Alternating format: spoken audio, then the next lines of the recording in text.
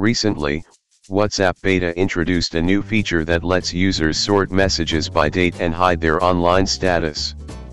Now, a rumor suggests that the messaging platform might soon allow users to edit sent messages.